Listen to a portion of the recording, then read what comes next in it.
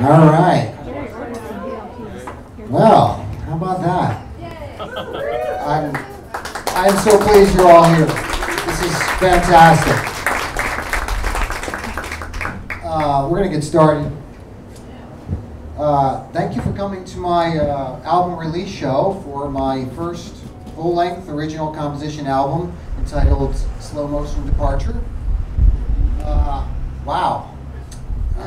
How's everybody doing? Thank you for coming. I see a lot of friendly faces. They're all friendly faces. This is great. And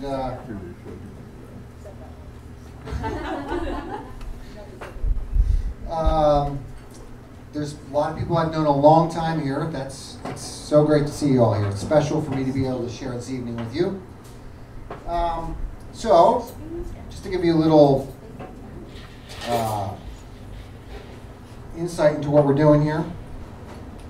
This album is sort of an abstract musical rendering of my emotional states since leaving my home state of New Jersey over 20 years ago. It wasn't until I was 29 that I really started creating my own life, I would say, as an adult, and moving out here to Seattle to start my life over as a musician, and as an artist, and a music student. Okay, so I've had some questions about the title. So the title, it works on two levels for me. On one level, it's sort of a metaphor for growing old.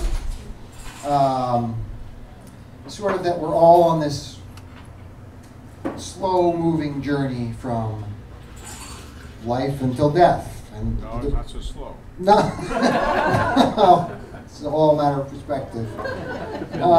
Yeah, with the final departure being, of course. But on another level, on a more personal level, the show, the album is about my late start in life. I was a late bloomer in almost every sense of the word. I graduated from high school barely knowing myself at all. I found myself unable to handle the emotional or practical demands of adulthood. My parents, although good people and meaning well, knew very little about child rearing. And as a result, I grew up without the self-awareness, self-confidence, or personal direction that are really crucial for success in life. Okay, so as a result, when I graduated from high school, I was lost. I was overwhelmed by life, paralyzed by fear, afraid to make decisions. I ended up misspending nearly all of my 20s, dropping out of college twice, having a fair number of toxic relationships, trying to escape life with various addictions, and just a real fantastic notion of how my life should turn out. I grew up in Trenton, New Jersey, for those of you who have not been there. Trenton is a burnt-out small industrial city that saw its heyday at the turn of the 20th century with the Industrial Revolution. I seriously doubt it would exist today were it not for the fact that it's the capital of the state, and that brings a fair number of government positions to the area. Growing up in the 70s and 80s, especially before the internet, there was a real sense of hopelessness and isolation in Trenton. Trenton is pretty working class. The overwhelming majority of people there feel that getting by is just about all you can hope for out of life. And people end up settling for careers and life paths that they don't really enjoy and don't really care about. And they accept survival as pretty much a fact of life. Okay, so where am I going with all this except for to give you the most depressing concert you've ever witnessed? I'm getting to it. I'm getting to it. So generally, my experience is that people just don't change until the pain of changing is less than the pain of remaining the same. And I'm no exception. By the end of my 20s, I had hit a bottom, and I was desperate for change. I felt I had nothing to lose. I had a friend who moved out here from college, and that's when I decided to take a leap of faith and move out to Seattle to start my life over. So this first track is the beginning of the departure. This is the title track from the album. And this is my sort of my musical impression of what it took to leave, and what it felt like to take that leap of faith. This is a slow motion departure.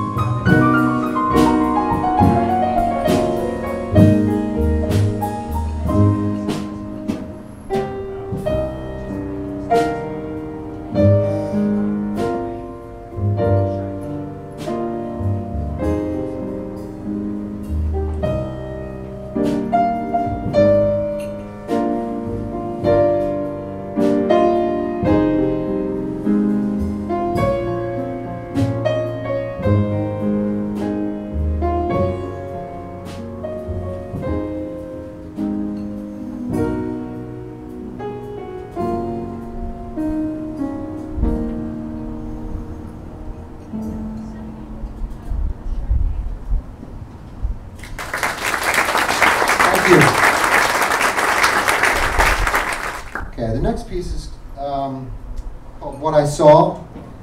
The first time I took a drive across the country, I'd never been west of the Mississippi until I was 24, about that. I had a friend from the Berklee College of Music named Jack. He lived in Eugene, Oregon. And I just dropped out of Berklee the year before. And so we kept in touch. But I was seriously regretting my decision to drop out of Berklee. And at the time, I was pretty resentful and angry at my dad because he made it very clear to me that he thought I was a loser and that he would not be supporting any of my efforts to go to school anymore.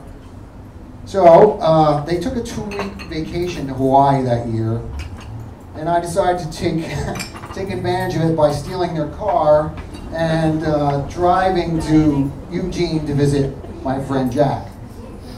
So along the way, I did a whole lot of sightseeing, visiting national parks, all kinds of stuff, and on the way back as well.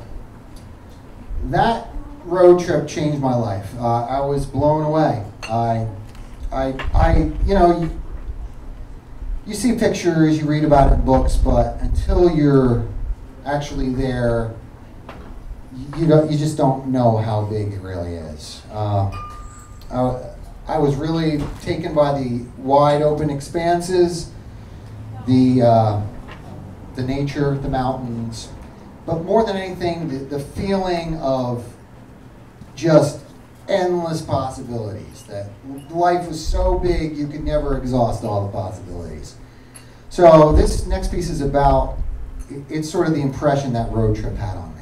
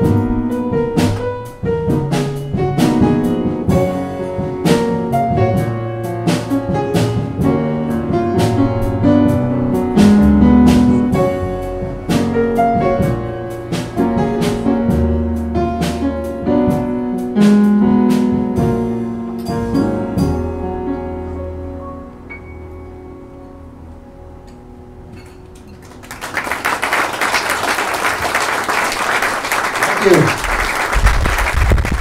Right? Well, this is a good time for me to introduce the band.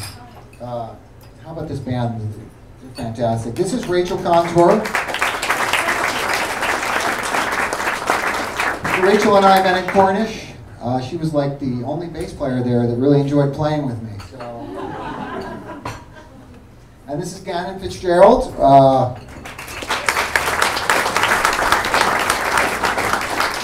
Gannon and I play together in a cover band, the Sonic Funk Orchestra. It's a 12-piece 70s funk disco era tribute. And we've known each other quite a while now. Okay. During my first attempt at college, I went to Rutgers University, and I lived in a dorm. And I lived across the hall from a very gifted singer-songwriter. His name was Dan Rodriguez. And Dan wrote acoustic guitar-driven pop songs, kind of like Simon and Garfunkel, with really emotional lyrics. One of my favorites of his was a really sad song called "A Heart Is Only Broken Once." And at the time, I really didn't understand the sentiment, and frankly, I thought it was nonsense. But later on in life, I came to believe that there might be some truth to it. What I'm getting at is, even though we can and do end up healing from failed attempts at love, there is a certain innocence that's lost with that very first heartbreak, and you're changed forever. You're never really quite the same.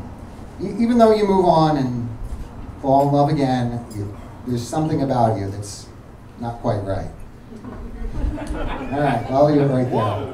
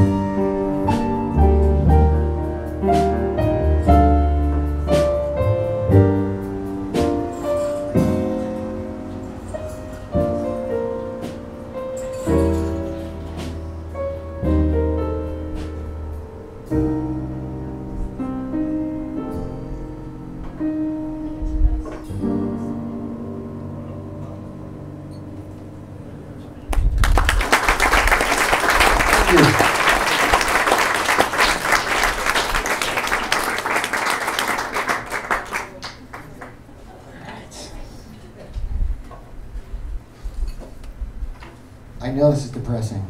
I swear it's going to get better. Just gotta wait a while. Yeah. Regret. Okay, I think there's no worse feeling than regret. It's bar none the worst. Looking back on your life and knowing that you made the wrong choice or that you failed to recognize the big opportunity, and then you got to look back on it later and know that the ability to change it is gone forever. At age 50, or almost 50, there's a sizable amount of regret there. Had I known myself better, acted differently, made different choices, I mean, who knows? It could have turned out better. Anyway, this piece is my attempt to capture that feeling and maybe work through it a little bit with the music, a little therapy with the music. It's called Regret.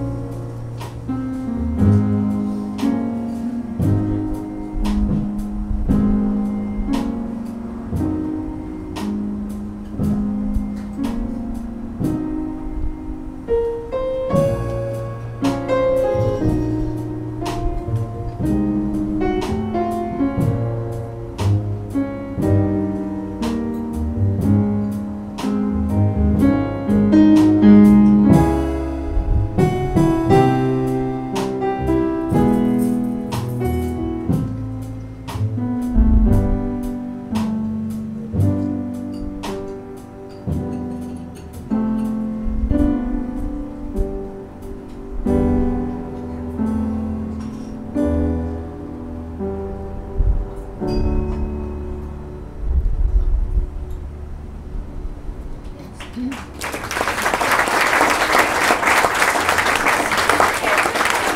you. Okay, what would you like? This is the science part of the program. You know what? We are out of chicken right now, and we're out of chicken. Okay, you want to know? Scientists theorize that time, it's possible it exists as a separate dimension from us. Much in the same way that width, depth, and height exist for us. So in other words, the future, the past, the present may coexist simultaneously. It's just that our consciousness is only built to see it one slice at a time. Okay, so sometimes I look at old photographs of myself, and for an instant, I think I can imagine this concept is true. I know, he's refilling it. So like if I look at an old photo of myself, it's like for the briefest window, I can feel a connection from the present moment I'm in to the instant the photo was taken. And it's like, it's just for a split second, it's like both are equally real and somehow they're connected. But then of course, as soon as that realization comes, it goes away real quick. And then it's just a picture again. So this song is called Faded Photographs.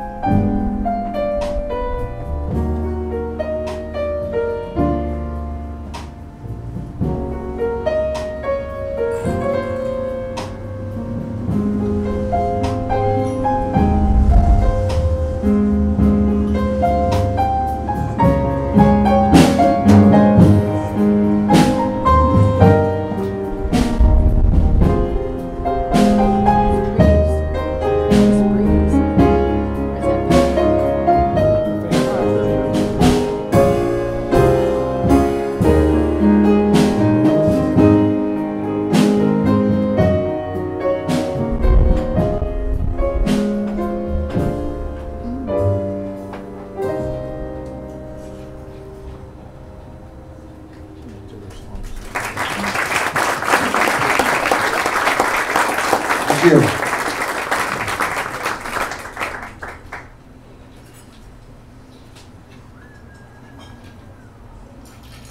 By the time I had lived in Seattle a couple of years, and I finished a couple of years at Cornish, my relationship with my father started to come around. I was getting a little healthier and a little more adult. I think he could see I had found some direction, and that maybe me moving out here was just not another wild escape. I was starting to feel more stable and stronger, and that gave me just enough breathing room to consider trying again, starting over with him. So we, for the first time in a long, long time, we started to have friendly interactions. And this next piece is about that transformation, the transformation of our relationship from something dark to something a little lighter. This is called reconciliation.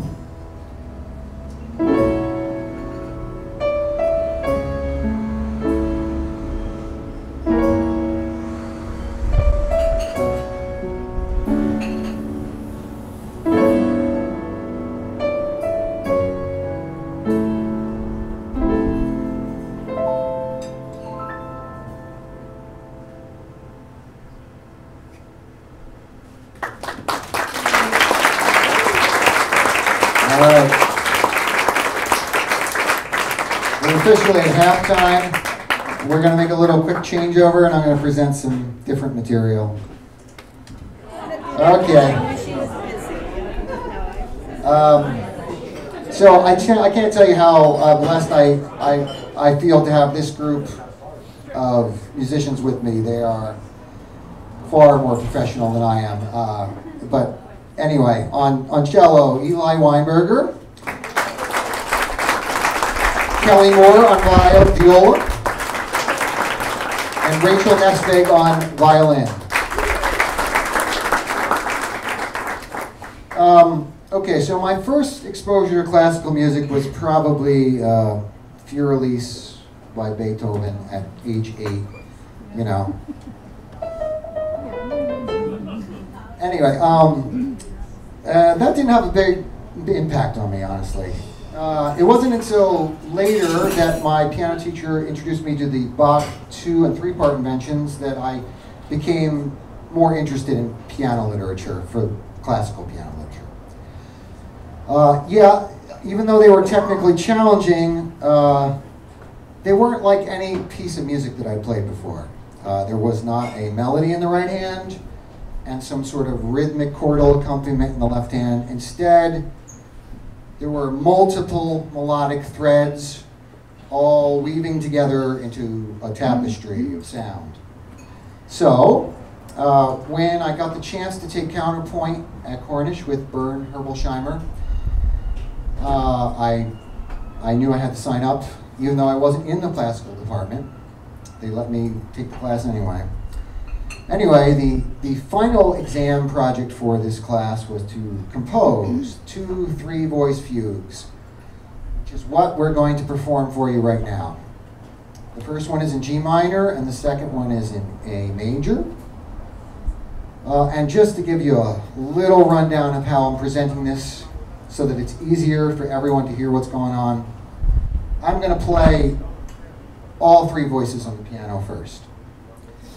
Then we're going to go back to the top, and I'm going to play the top voice while Eli and Kelly play the bottom 2 voices. And then we're going to go back to the top, and I'm going to play the top voice. No, we already did that. Then Rachel's going to play the top voice, and I'm going to play the bottom 2 voices. And then I'm going to sit out, and you can enjoy how it sounds with 3 strings. Okay, any questions? Here we go.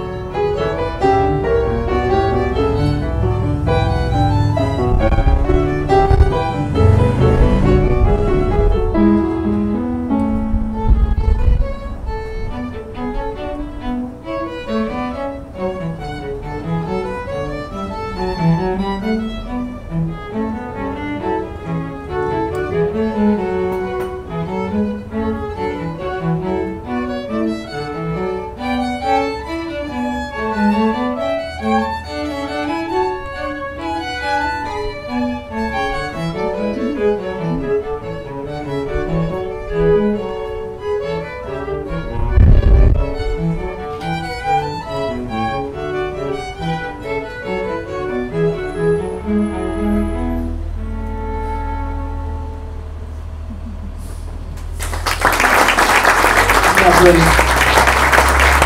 Once again, Eli Weinberger on cello, Kelly Moore on viola, and Rachel Estate on the violin. Thank you. We're going to switch back to the old format in a second here. All right. It's going to get cheerier now. I promise. Summers at Cornish were a pretty lonely time. I spent my first 2 years at Cornish and during the summer just working in restaurants as a server, trying to save as much money as I could for the next 2 years, or for the next school year. During the school year, I worked part-time as a server. There was a ton of coursework and not to mention a lot of practice. Rachel and probably Stephanie are maybe the only two friends I made at Cornish. There just wasn't a lot of time for that. So as a result, during my junior year, I decided I was going to go home for the summer. I missed New Jersey summers. I missed my friends. So I drove back to New Jersey this junior year, and I worked with my dad doing landscaping outside, and I helped my friend Marty do gigs down the shore. And that was a really good time that summer. That was the first time I think I was really able to enjoy being in New Jersey, just forget about the past, and, you know, enjoy being home. So this piece is called Coming Home.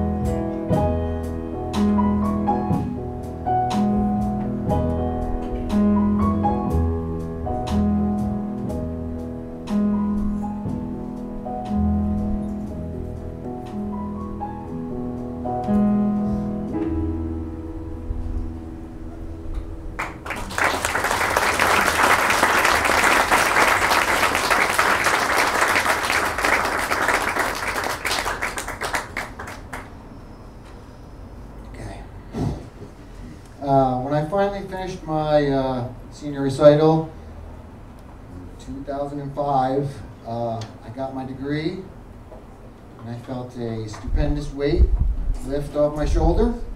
Finally got the monkey off my back, stopped beating myself up, stopped feeling like a failure.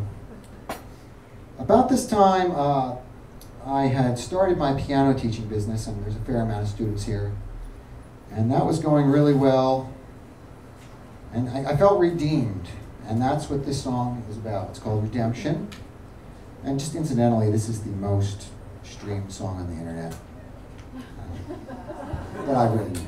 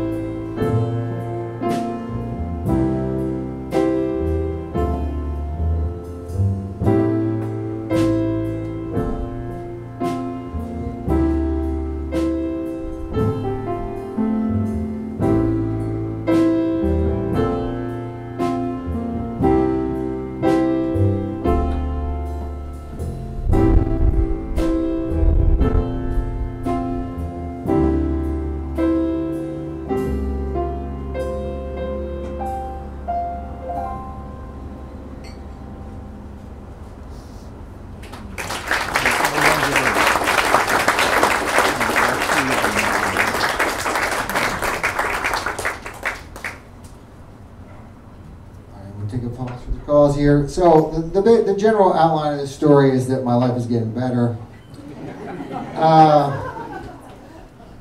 And I'd just like to say that my life ends up in a good place. And this whole program, if the arc of this story is about how I changed my way of being from the way I was when I grew up, it's mostly due to my wife, Carrie. I love her very much. And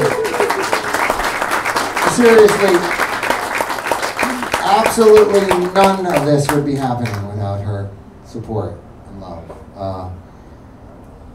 I would never have the time or the money to record this album, to have this show, none of it would never happen. So, thank you. Okay. This next song is called Carefree Days. To my surprise, after college, I was actually able to support myself teaching piano lessons. I was living in my own apartment. I was gigging in local bands. Life was pretty good.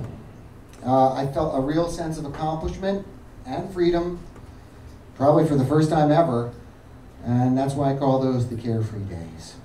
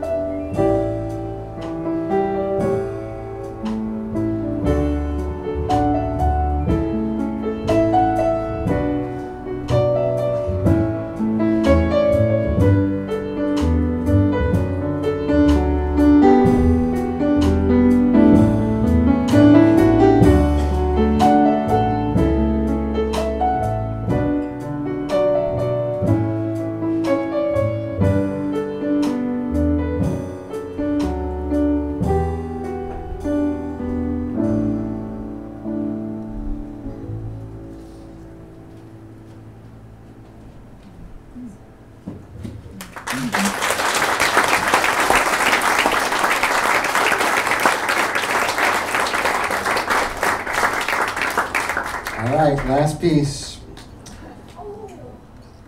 So eventually to grow, I think you need to own up to your mistakes. Forgive yourself, that's very important, and move on. Otherwise you stay stuck. The same thing goes for others. If you're hanging on to resentment and anger, it just holds you back. So this last piece was originally composed for a film, and it was totally different style. But for the purposes of this album and this concert, I decided to make it into a bossa nova. And the reason for that is the bossa nova, in my opinion, is the most breezy, the most relaxed, the sunniest music there is, and there's not a trace of anger or resentment in it. So this is called With Time, Forgiveness.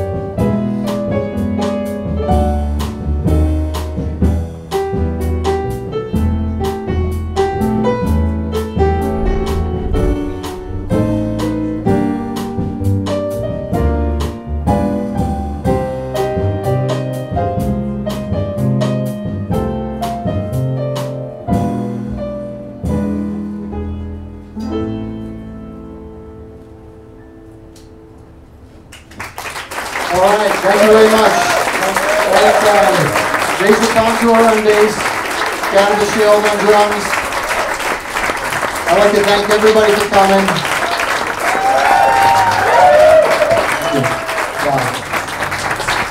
Thank you. Thank you. Very kind of you.